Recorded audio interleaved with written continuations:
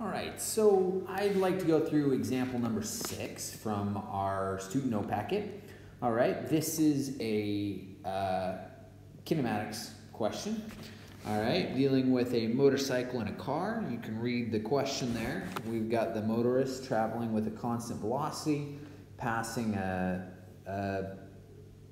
policeman, and the policeman then is on a motorcycle and is going to start off in pursuit, right? So there's not a lot of information given to us here, right? But let's go ahead and write down what we have and see if we can figure out what to do here.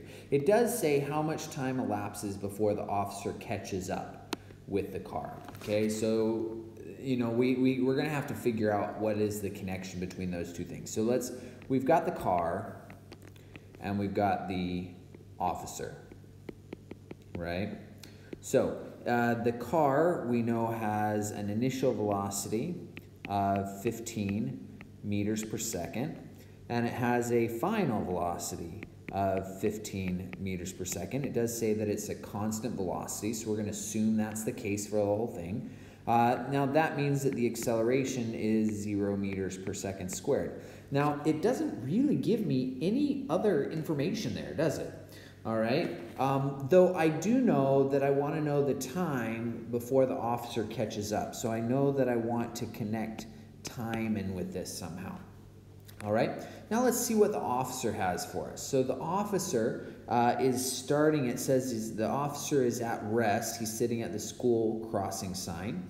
And so his initial velocity is going to be 0. It tells us that he's going to have a constant acceleration of 3.0 meters per second squared. And then again, we're looking for the amount of time until he catches up. All right.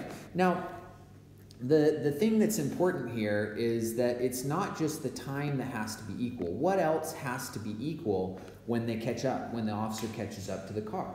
Well, the position is going to have to be the same as well.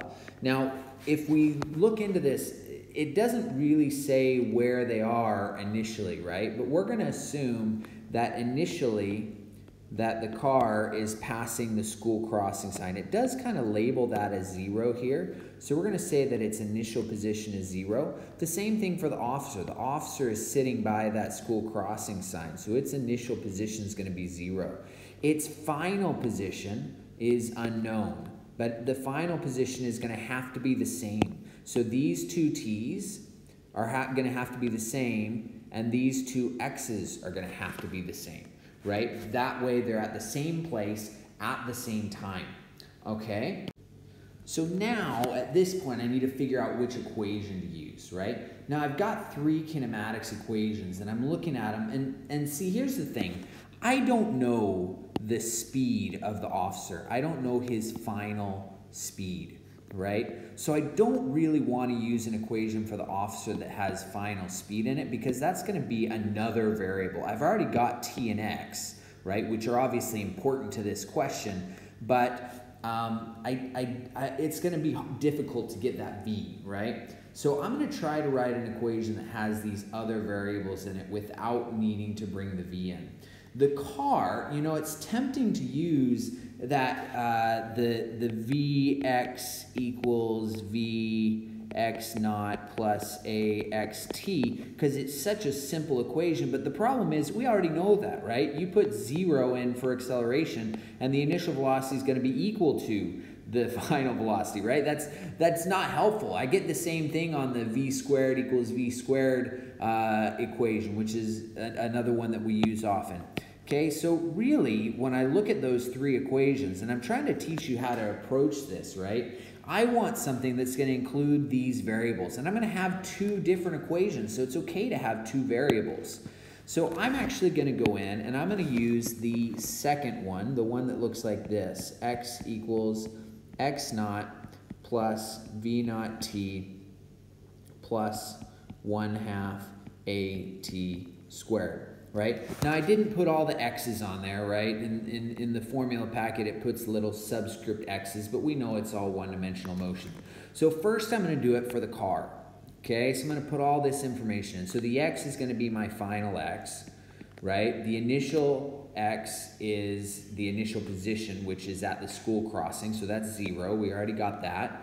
Okay, the initial velocity is 15 times the time, which we don't know, plus 1/2 times the acceleration. The acceleration, remember, is 0, so that's actually going to make it nice, times time squared. So all of that right there, because the 0 is going to go away. So for the car, all I have is position equals 15t.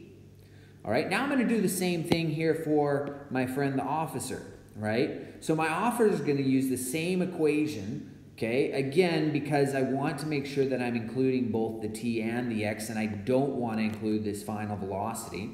All right, so I'm going to go ahead and write that equation the way it is. So I've got an x equals the initial, which again, the initial was 0 there, right? Plus the officer's initial velocity. Well, the officer's initial velocity was 0, right? So that's going to go away from the officer. So I'm just going to be left with 1/2 times his acceleration, which is 3.0, times the time squared.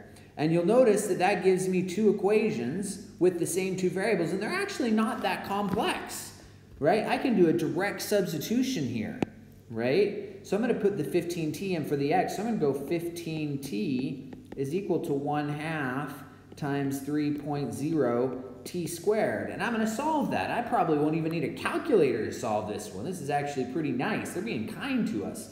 All right, so I'm going to go the 1/2 times the 3.0, which is going to be 1.5 t squared. I'm going to take the 15t and subtract it to the other side because I need the t and the t squared together and equal to 0. So now I'm going to solve for t. Right? And so I'm going to factor out, what can I factor out? I can definitely factor out the t, right? So let's go ahead and do that. I might be able to do a 1.5 as well, but we'll just leave it as this. We'll factor out the t. That'll leave me with 1.5t minus 15. Now, obviously, now I've got two places where it's going to equal 0. One is time 0. I already knew that. They were at the same place. X is the same. The position is the same at time 0. We knew that. So now we're going to find the other one. At what time, what other time are they going to be in the same place? That's necessary. They're going to be in the same place because I assumed the x's were equal when I did that substitution, right? So I'm going to go ahead and put in that. And so we'll have 0 equals 1.5t minus 15. I'll add the 15 to the other side. 1.5t, divide both sides by 1.5, and I get 10 seconds equals the time. Ta-da! I just found letter A. How much time elapses before the officer catches up? All right? So I got time. Now everything else should be easy, right? I can find the final speed of the officer now. That's letter B. What's the officer's speed at that point? Now I've got time. Time is 10 seconds, right? So I can put that in for both of those. Now I can find an equation that has V using V naught, A, T, and possibly X naught, right? I don't want to use the position because I haven't actually solved for that one yet. So I'm going to look at my equations. I see this one right here that's Vx equals V naught plus AXT, right? That's going to be nice for the officer because I've got I've got time now, and I know the initial velocity was 0. And so I can get that. This is going to go away. I'm going to have the final velocity is equal to my acceleration, 3.0 meters per second squared, times the time, which was 10, and 3 times 10 is 30 meters per second. Notice that one of the seconds cancels out, leaving me with meters per second as my velocity at that point. Now I can get the total distance the officers traveled, right? I can solve for x now. Right? I can do it by putting it back in the equation, but I've actually already got an equation for the officer. This one right here, right? This guy right here was the position of the officer. And so I can solve that just by putting in my 10 for t, 10 seconds, right? So that's going to be 100 times 3, 300 times a half. X is 150 meters. And that's how long it took him to catch up, was 150 meters. No problem, right? Okay, so great. I'm glad we figured that one out. I'm going to go ahead and move on to